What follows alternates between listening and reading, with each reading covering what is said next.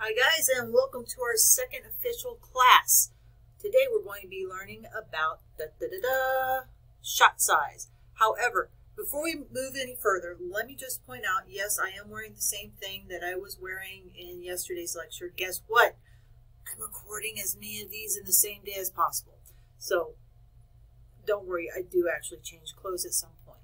Okay, so depth or shot size is going to be our topic for today. We're going to start off with a hook. I've got a clip from Ant-Man, and I'm going to commit a cardinal sin and actually talk while it's going on. I know, how rude. Then we are going to watch another video coach, which is going to actually teach us about the three basic types of shots: wide, medium, and tight. And then I'm going to do a quick lecture and expand on that idea, and then we'll have an exit ticket. Okay? You guys ready? All right, here's our hook. As we're watching this, I want for you to pay attention to how many times the actual size of the shot changes. Remember this from yesterday? That was a pan up. That is what we would call a medium shot, by the way. That would be a wide. That was a medium. That one is an over the shoulder, which we're not going to talk about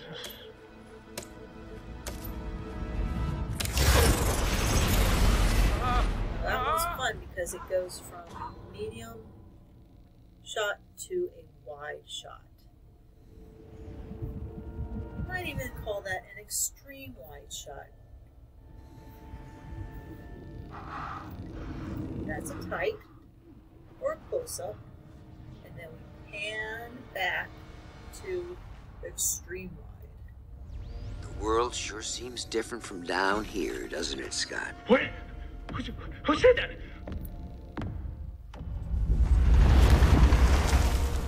Figure out what size that is? How about this one? It's a trial by fire, Scott. Or in this case, water.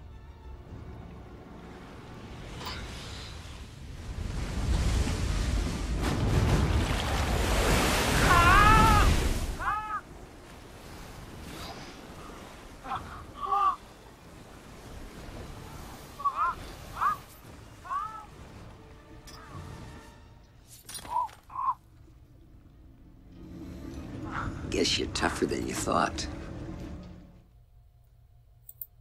Okay, so fun way to start, I hope. I hope you guys like Marvel. If you don't, we can't talk, sorry. Just kidding. All right, so next up, we're going to listen to Video Coach again, and they're going to tell us all about the three basic shots: wide, medium, and tight. There are really only three kinds of shots in the world of video journalism. There are wide shots, medium shots, and tight shots. Let's talk about each one of these shots. We started with a wide shot. Wide shots, or establishing shots as they're sometimes called, give an overall feel for the setting and surrounding. These shots establish where your story is taking place. In this wide shot, it's obvious that we're in an arcade. There's some guy playing pinball. Medium shots give a little less setting, but a little more detail. You can start to focus in on a specific area. In this case, the guy's still playing pinball. And last, the tight shot. Sometimes called a close-up, we call it a tight shot. Tight shots give a really nice detail to your shot that you can't get from a wide or medium shot. You can see the light, the color of the machine, the details, the metal ball bouncing around. Let's look at another example. See if you can notice the wide, medium, and tight shots.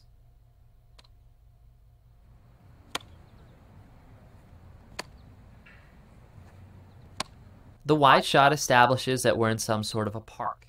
This guy's alone. Perhaps he was stood up by his baseball friends. Who knows? The medium shot gives a little more detail, and the tight shot shows a nice amount of detail. You can see the thread on the baseball, the creases on the leather glove. And it's the combination of these three kinds of shots that give your viewers both the overall setting and the rich detail of what you're shooting. And it does so on almost a subconscious level without the viewer realizing what's happening.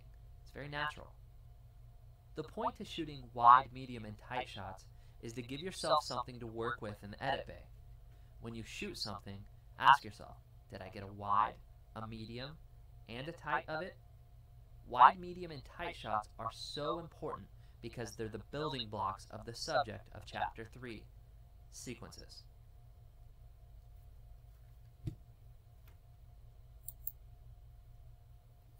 And we're back. Almost. Hi guys. Oops. There we go. Sorry about that. So we're back. Alright, so now we are going to talk about how close the camera is to the subject, also meaning our wide, medium, and tight shots. Okay, so again, let me reiterate what was said on the video. For each subject of interest, that could be an object, it can be a person, you get one shot that's far away to show everything, that shows the setting, your establishing shot or your wide shot.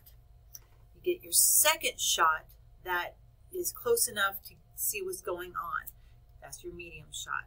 And then a third shot that's very close, and that is your tight shot.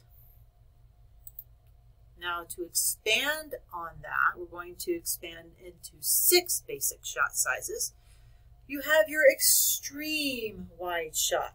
Here we have a park, and it shows a lot of the park, okay? It's really far away. You can't really see too much, but if you look right here where the finger is, you think there may be a person there somewhere. Now we've got the wide shot. Remember what I said yesterday about there being more than one word? Well, in this case, instead of wide, we can use the word long. So wide shots, long shots, both mean the same thing. Again, we're establishing the setting, and now we get a better idea that there is in fact a person there. Full shot is the full body. So that falls somewhere between the wide shot and the medium shot. Medium shots generally are from the belly button up, all right? So from the belly button to the top of the head, that's your medium shot. Your full shot is the full body. So it's not quite a wide shot, but it's too big for a medium shot too, all right? Next up, we've got the medium shot. So again, from the belly button-ish up, belly button to chest, somewhere in there, medium. And then we've got our tight shots, also known as a close-up. Now you can get in a little bit tighter. They say that the eyes are the window to a person's soul. So oftentimes in film, when someone's going crazy, when someone's extremely sad, when someone's surprised, you zoom in on those eyes. So this is an extreme tight or extreme close-up shot. All right? And that's it. That's all we're talking about today. So now for your exit ticket, I want for you to go back and review those 6 types of shots. Write them down. Email those shots to me so that I know that you know what they are. All right? And I will see, hopefully, as many of you as possible on WebEx. See you guys.